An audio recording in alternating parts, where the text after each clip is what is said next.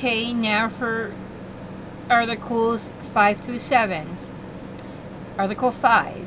The Congress, whenever 2/3 of both houses shall deem it necessary, shall propose amendments to this Constitution, or on the application of the legislatures of 2/3 of the several states, shall call a convention for proposing amendments, which, in either case, shall be valid to all intents and purposes as part of this Constitution when ratified by the legislatures of 3/4 of the several states, or by conventions in 3/4 thereof, as the one or the other mode of ratification may be proposed by the Congress, provided that no amendment which may be made prior to the year 1808 shall in any manner affect the first and fourth clauses in the 9th section of the first article, and that no state, without its consent, shall be deprived of its equal suffrage in the Senate. Okay. First and fourth, 9th section, first article. I'm going to go back and check that for a minute. Okay, just a minute. 9th section. Oh. Okay, migration.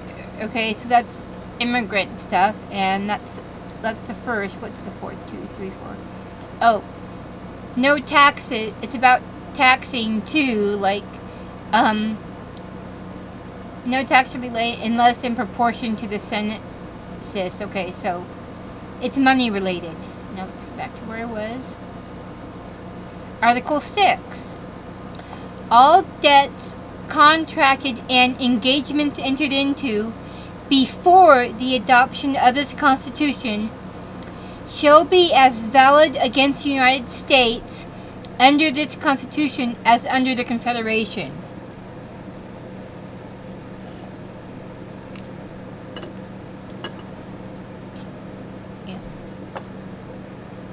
So basically that one, I just interrupting you here again. Like now when you declare bankruptcy, your previous debts don't matter. That is not what this is. This saying it doesn't matter. We still owe the money no matter what.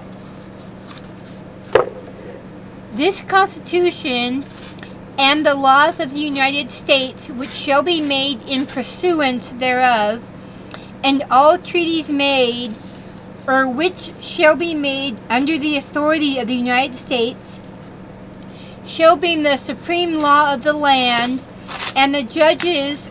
Let me fix my hair. And the judges in every state shall be bound thereby, anything in the Constitution or laws of any state to the contrary notwithstanding. The senators and representatives before mentioned, and the members of the several state legislatures, and all executive and judicial officers, both of the United States and of the several states, shall be bound by oath or affirmation to support this Constitution. But no religious test shall ever be required as a qualification to any office or public trust under the United States. Yes, and that does not bother me. Just in case you're wondering. Yes, I am Christian, but I also think, yeah. You don't... A theocracy does not bode well. No. That's because it tends to be a fundamentalist theocracy, which is just bad. And Article 7. The ratification of the conventions of 9 states shall be sufficient for the establishment of this Constitution between the states so ratifying the same. The word "the" being interlined between the 7th and 8th lines of the first page, The word 30 being partly written on an erasure. In the 15th line of the first page, the words "is tried" being interlined between the 32nd and 33rd lines of the first page of the first word, and the word "the" being interlined between the 43rd and 44th line of the second page. Attest William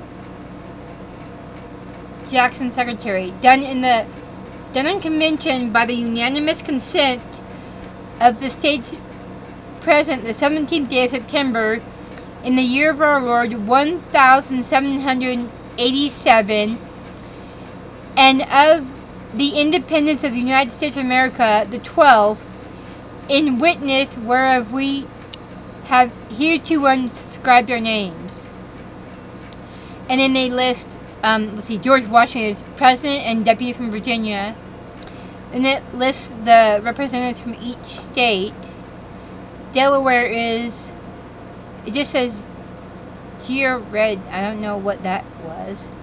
Gunning, Bedford, June, John Dickinson, Richard Bassett, Jacob Broom. Might be some spelling errors, I don't know. That was Delaware. Maryland is James McHenry, Dan of St. Thomas Jennifer. I don't know, it just says Saint, then THOS, period. I'm going to say Thomas, I don't know for sure. Daniel Carroll. Yes. Virginia is John Blair and James Madison Jr. North Carolina is William Blount, Richard Dobbs Spate, Hugh Williamson. South Carolina is J. Rutledge, Charles Coatsworth, Charles Coatworth Pinckney, Charles Pinckney. Okay, glad I checked to see that. It looked like Pinckney was just one thing, but it's his whole name. Did I get any? Oh no, just a minute, the computer's having a fit again. There it goes. Okay, and Pierce Butler. Georgia is William Few and Abraham Baldwin. New Hampshire is John Langdon and Nicholas Gilman.